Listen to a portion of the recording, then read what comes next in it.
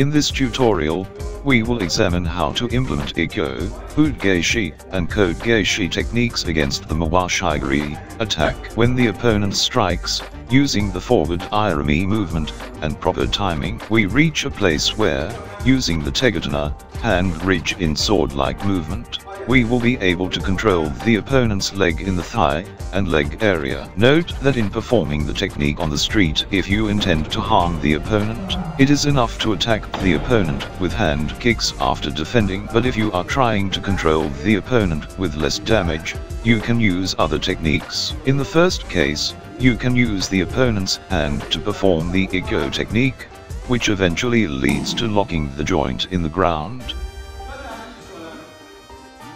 In the second case, using the UDE technique and turning it into the UDE GAESHI technique.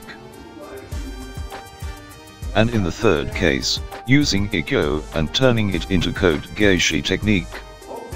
Note that this training is provided at an intermediate level.